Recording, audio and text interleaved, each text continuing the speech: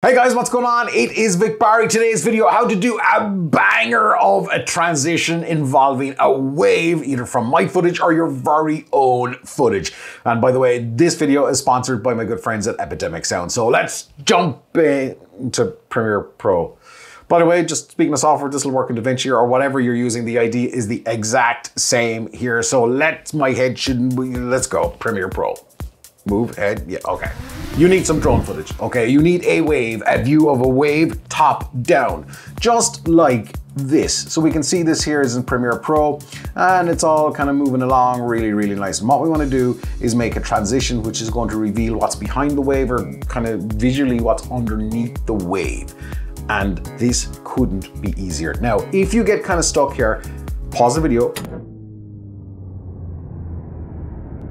go back, watch what I'm doing again, right? And if you're completely stuck, don't worry, towards the end of the video, I'm gonna hook you up. Now to start this, there's a couple of things. First off, we have our drone clip here, which we need to have highlighted. This is hugely important.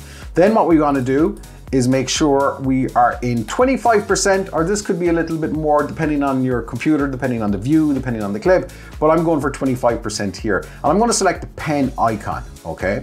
Now, the reason I'm selecting the pen icon is this is going to allow us to mask or remove what's underneath what we're selecting once we join up all the dots. I'm going to have start here, go kind of right across, kind of in the middle, the break of the wave here, so we've got something to work with. And I'm going to drag this way out. So that's why we're at 25%. So we're way outside of the actual footage itself. And this is going to be really useful because if we weren't, we could have some glitches with the actual transition when you get to the final finished product. Because if these were kind of, why am I pointing at the screen?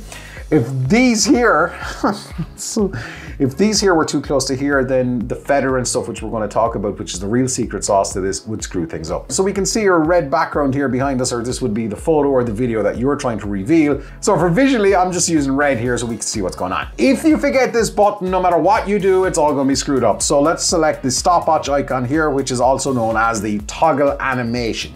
So this is on mask path, and if we click mask 1 here, we can get our lines back. So once we start moving along, we want this to follow the wave. So I'm just going to drag it down here.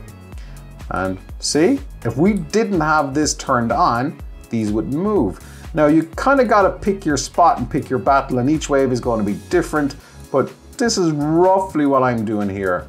Now I want to speed this up, right? Because you don't want to be listening to me and I'll get to the secret sauce next.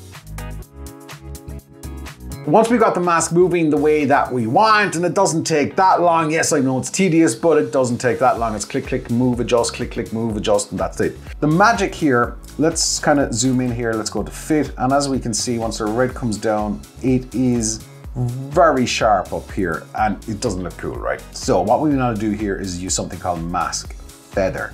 So mask feather kind of blurs everything out and feathers your actual mask. And there we go.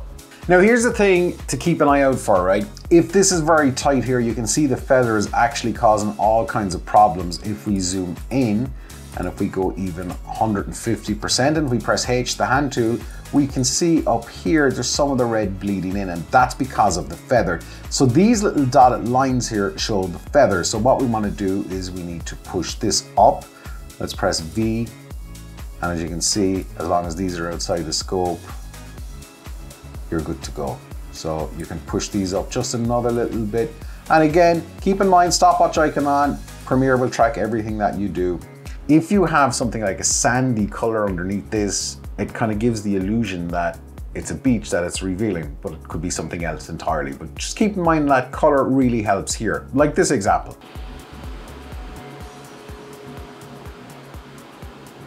Depending on the wave, if it moves faster, the better, because the masking is going to be really kind of open to scrutiny if it's going too slow. And this wave is kind of pushing the boundaries a little bit, but you can see with the mask, it works very well. And of course you can speed things up. So that is how to do that. Now, if you have done this far, you will probably know drone footage is silent for the best part. Not many drones, at least ones with really good quality like this, they don't record any audio. So what you do, that's where I jump into Epidemic Sound, by the way, which are the sponsors of today's video. They have got an absolute ton of sound effects, all royalty free, some of the best sound effects on the planet. We're talking tens of thousands of sound effects, and I guarantee you, you will find the wave that you need there. Like, it sounds like this. So we can go from footage that looks like this to this. Put in some seabirds, put in whatever you want. So sound, of course, helps hugely. So big thanks to Epidemic Sound for being the sponsors of this part of the video. Now, if you've made it this far and you're thinking to yourself, yeah, Vic, all this is good. Why is it so complicated? Here's the thing, I've left a link in the description where you can pick up this particular wave, this particular Premiere sequence, and it's good to go. And I've also included vertical video. So if you want to do kind of a vertical video transition for something like Instagram, that's there too. Link is in the description. I'll see you on the next video, and until then, don't stop fighting for yourself.